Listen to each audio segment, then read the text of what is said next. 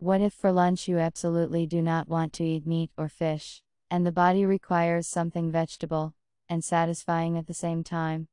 Then you need to consider this option. It will satisfy both requests. 1. Prepare the ingredients. Chop the garlic. Grate the zest from the lemon. Cut onion into rings, pepper into cubes. Divide the baguette in half. Chop the Brussels sprouts in halves, and the zucchini in half circles. 2. Then put the pepper, cabbage, onion and zucchini on a baking sheet. Pour 2 tablespoons of oil over the vegetables. Sprinkle with half the garlic, salt and pepper.